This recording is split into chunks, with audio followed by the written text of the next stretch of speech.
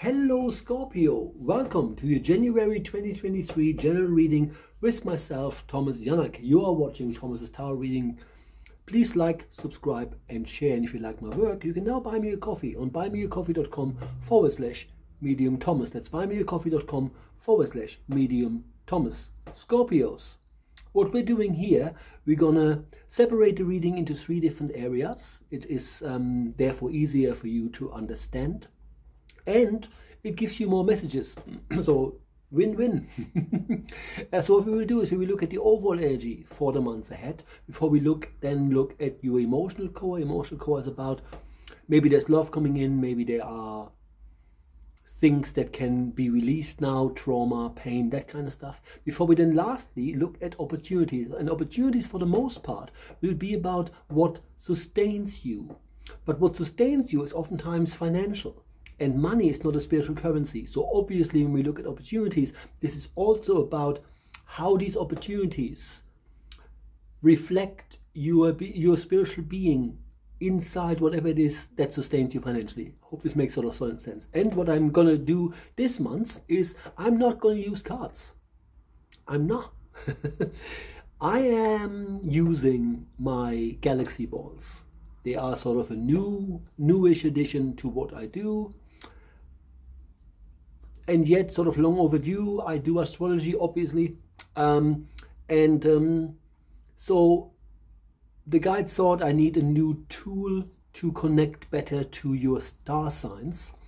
And so the galaxy balls came into my life, and I got 2 and they're very different. I'm gonna tell you about the 2 of them now because they have messages and meanings in themselves, and then see which ones I am drawn to. Won't take a minute. So what I have here is I have 2 galaxy balls and they are different, but I'm going to show them to you both because I will be using only one of them, and then maybe the guides even say, well, for this section use this one. So obviously you need to know why I'm changing them. That makes sense.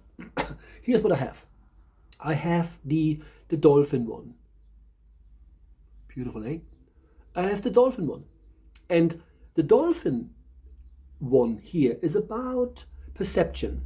So everything you hear me say, should this be the one I'm using? Everything you hear me say, everything I'm sharing that the guides give me, see it from a point of view of where am I in the scheme of things. So everything you hear here should be reflected from where you are in life already, right? If that makes sense. So you look at the messages from the here and now. Where am I in the scheme of things? What's actually happening? It makes it easier for you to understand the messages that come from the dolphin galaxy ball. The other one that I could be using is the dragon galaxy ball. They're literally crystal balls, but they have resin in it, and they allow me to see galaxies, and So the point is, it is the dragon one. The dragon is associated with the color gold, just like Leo is. And gold is a conduit. So that again allows me to connect to your sign easier, but because it is also associated with the element of water, everything you hear me say, should I be using this one, you have to reflect on it from how you're feeling about it from within, right? So this is more about connecting with your inner self when you listen to the messages that the guides are going to give you, right? So let me just have another sip.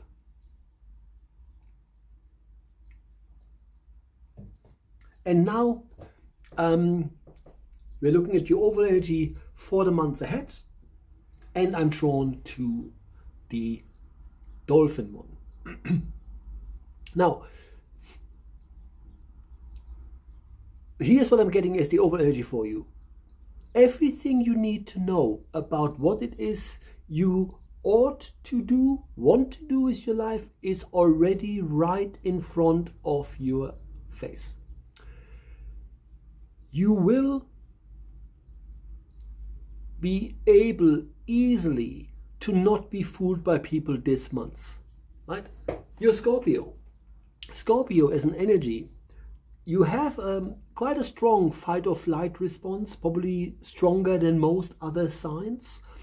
And the the resin that I'm seeing, there's an air bubble right in front of the dolphin's mouth. That's what I'm seeing here. And so, but the dolphin isn't chasing it. He's playing with it. So what the guides are saying to you as the overall energy for January 2023 is, you know, everything you need is right in front of you. There's space, there's air, and you just follow and do whatever the heck you want to do, right? So if you are a person that feels like, you know, I'm having a few New Year resolutions and kind of stuff, life isn't about resolutions. Life is about making changes when you feel life is not working the way it is at this point in time. And that's what I'm getting. Don't focus too much on what you really feel has to change. If you feel a need is, again, a very, very strange word, but if you are a person that goes like, I really have to lose weight, well, then, you know, find a way to lose weight, even though it's easier said than done. The point the guides are making is, you shouldn't focus on the areas that you feel are already utter crap and you feel horrible about it. Do them because you are worth it. Don't do them because you just had enough of them not working. See what I mean? Quite important, because you have the dolphin playing with the air bubble in front of him. Therefore, being lighthearted in January is really, really important. And since this is about perception, this is about where am I in the scheme of things, even at the worst of times, you can make changes. And this is how you should see the world. Also, you have a dolphin as a representation. And the dolphin, the downside of having the dolphin as an energy is that the dolphin has very few muscles. Therefore, he always appears to be happy, smiley, when in fact they're not, right? Animals shouldn't be in captivity. The dolphin in captivity doesn't last super long, right? Because he's very associated and he's very sensitive. So stress, you know. Anyway, point I'm trying to make here with the dolphin as a depiction when it comes to the scheme of things. When you feel under pressure, you will suffer. You have to either be self-employed, do whatever the heck you really want to do, or make sure that the people you work with represent what you really like doing. Really, really important. So the downside is that maybe you are too polite for the most part. But because the dolphin is following an air bubble, there's lightheartedness, there's fun. What doesn't work in January is for you to go into the office and then just kick someone's balls just because you've had enough, right? You ought to understand that if you have a more lighthearted approach, things will be easier. So make sure that you're not super frustrated when you look at what areas in your life should or must change. I'm not saying to you don't change them, but changing things with frustration can only slow things down, right? That's that.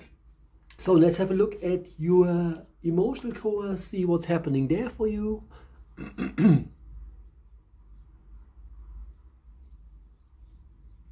Okay.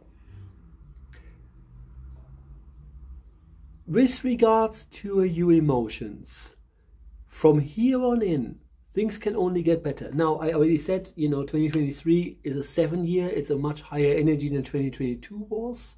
And Scorpios, right, being depicted by the scorpion, you here in that depiction here, when it comes to your emotional core, how you truly feel, you're literally opening up to new opportunities. You're also opening up to new experiences.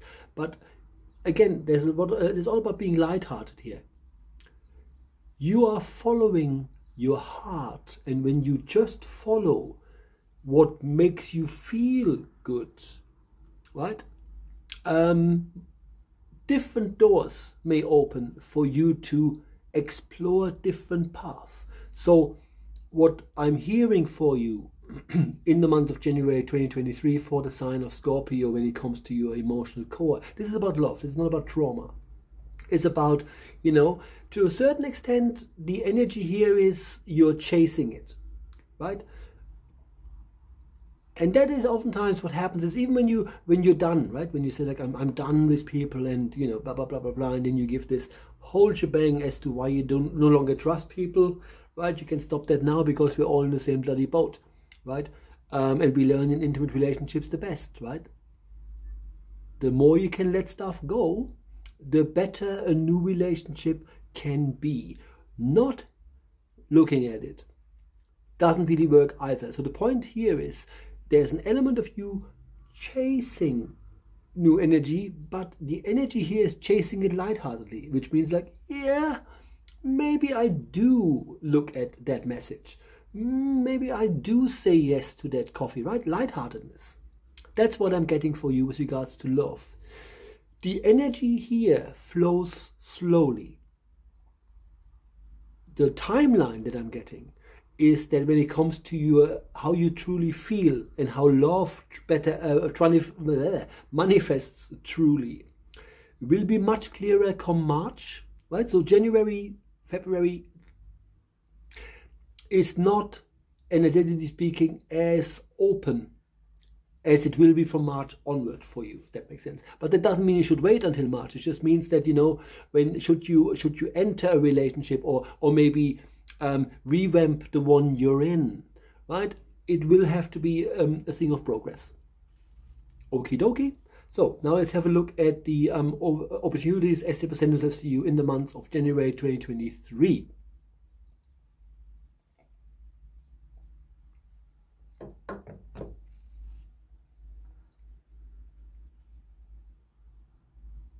Okay. Oh, wow. Scorpios. This is a general reading. You take it as it resonates. The energy that I'm getting, and it might be very specific, which is why I'm saying these are general readings. They may not be for all of you. My experience is that the people who should listen to this will find the video. But the energy that I'm getting is the energy of moving. In other words, when it comes to opportunities, you will probably have to look at, maybe we should move into that new building. Maybe I should move into a new position. Maybe I should have a bigger toolbox, should you be self-employed, to do things. There's movement here. Opportunities in January generally are hard to come by. They're not, January by default is a slow month when it comes to people hiring and to things opening up, right? So it's one of those months, you know, people always say like, oh, it has got 5 weeks, and it's the month after Christmas. So a lot of people sort of associate January with a long night. Point is, the energy here clearly shows me, which is why I'm saying it to you, that the hardest thing would be to just continue with what it is you have always done without reflecting on, where am I in the scheme of things, right? Is there enough movement in here that makes it worth my time to engage in it? That sort of thing. In any case, that's all I got. Please like, subscribe and share. And like I said, if you like my work, please buy me a coffee. You can buy me a coffee on buymeacoffee.com/medium Thomas. And I see you all next month. Bye-bye.